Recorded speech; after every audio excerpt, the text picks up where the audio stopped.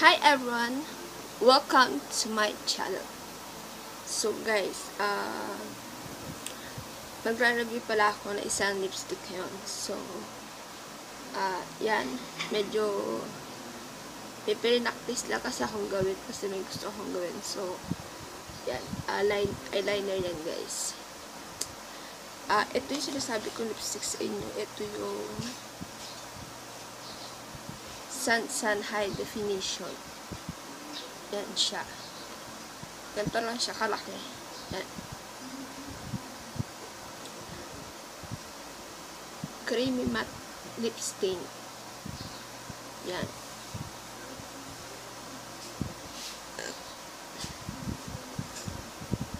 So, ang kanyang shade ay Sweet Hazel.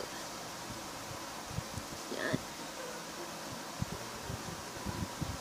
Yung pinagbilang ko nito guys sa HBC, yan. Yun yung pinuntahan ng isang YouTuber. Yun, pwede bang sabihin yung YouTuber pangalan? So, yun. Si May Layog, yun. Doon siya pumunta sa HBC na yun kasi napanood ko yung video niya sa SM Palapala. So, nung pumunta ako doon, tinanong ko yung sales lady, pumunta dito si May Layog, sabi ko, at yun, oo, pumunta raw. So, ang isa pa sa gusto kong bilhin doon is yung crayon na BB cream yata, yung BB cream. Yun, ubos na, wala na stock. So, ito yung nakita ko. At, maglalagay nga pala ako ng swatches ng ibang shade nito. Pero hindi ko na alam ko ano yung mga ibang shade. Basta dito sa part na to. Yan. At medyo nagulo yung swatches niya kasi nung bumila ako ng tripod, yun yung time na pumunta ako. Tapos yung supot niya medyo, dito siya nakalagay nun eh. Ginanon ko yung supot dito para pag alis ko ganun. Yun, medyo nabura na. Nagulo. na onto yung swatches niya. So, dito ko siya ilalagay yung swatches. Yan. So, kanya shade ay Sweet Hazel. Yan. At ang sabi dito, creamy matte lip stain. Yun.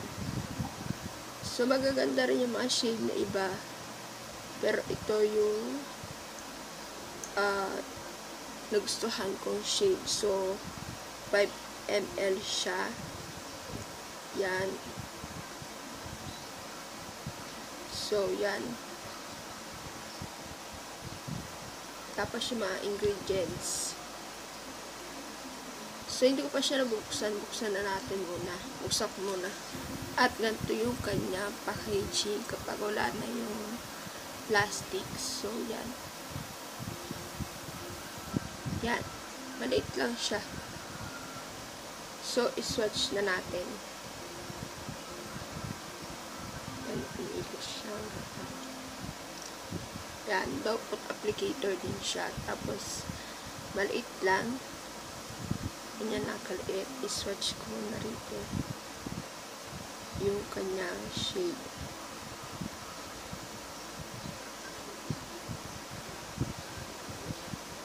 Tama ko na siya. Tabango rin siya.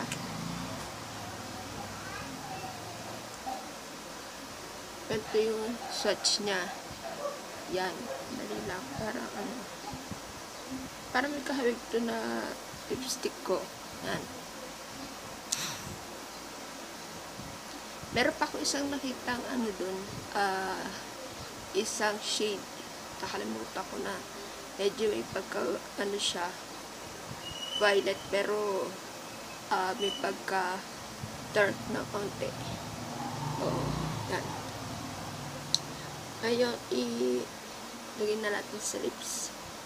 Medyo nagdadry yung aking lips dyan sa ilalim. Nagdagay na ako ng lip balm kanina. Yun.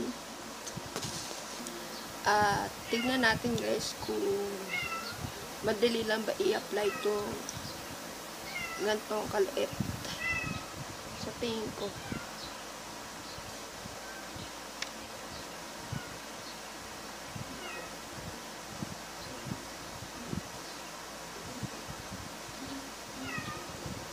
Yan yung aking may namamalat dun eh.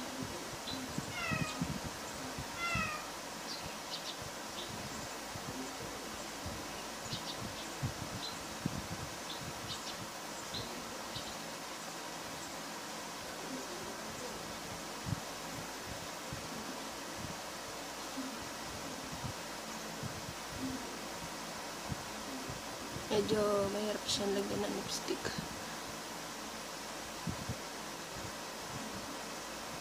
Kasi may namamalat.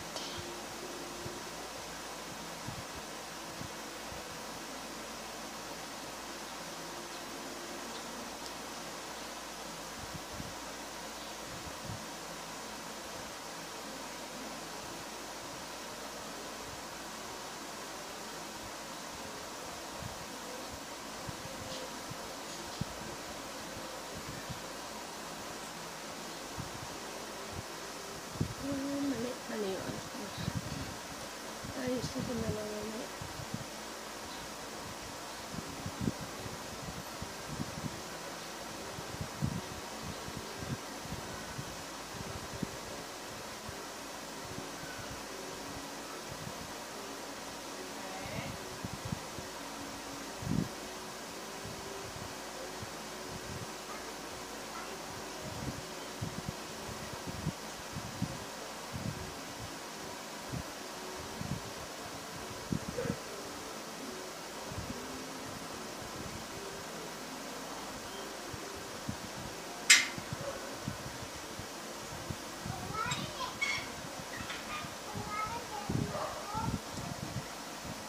Yan na siya guys.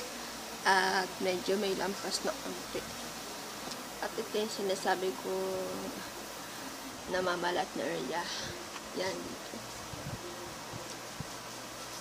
So, hindi ko alam kung nakaset na siya o hindi pa. Medyo pa may ano siya.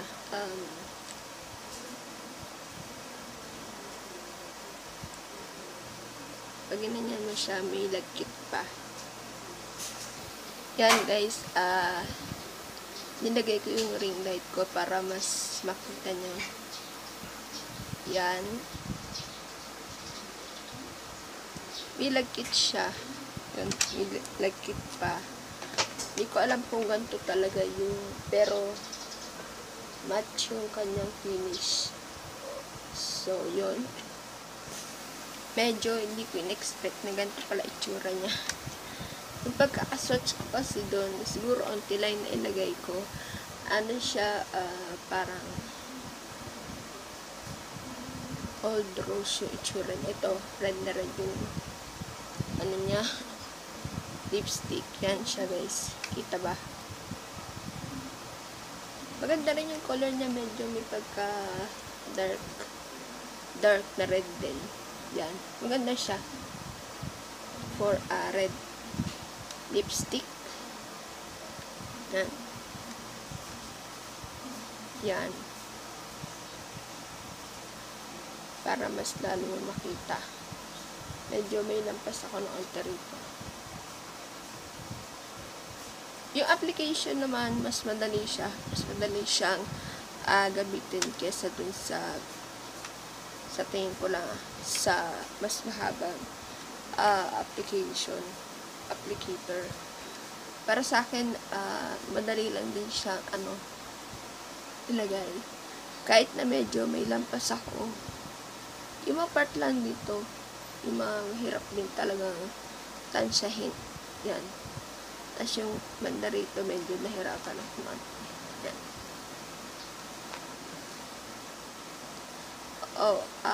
Masasabi ko dito is medyo may lagkit pa rin siya. Baka ganun talaga yung finish niya. Hindi ko alam. So, i-update ko na lang kayo, guys. Kapag talagang nag-dry na siya, siguro sa masusunod kong video, Sa color niya, maganda. Dark. Parang dark red. Maganda siya. Maganda yung color niya. Ito yung color niya. Hazel. Sweet hazel. Yan. Ganda.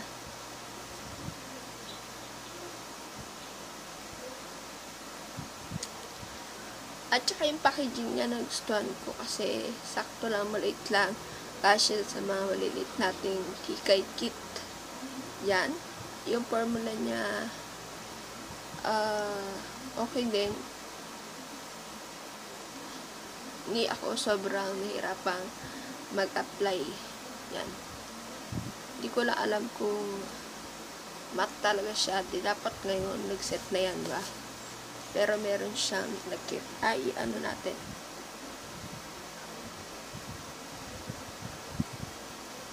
Wala. Wala naman nag-transfer. Wala nag-transfer. Ibig sabihin, ano talaga siya. Nag-set na. Yan na yung set niya. May onting nag-kit lang.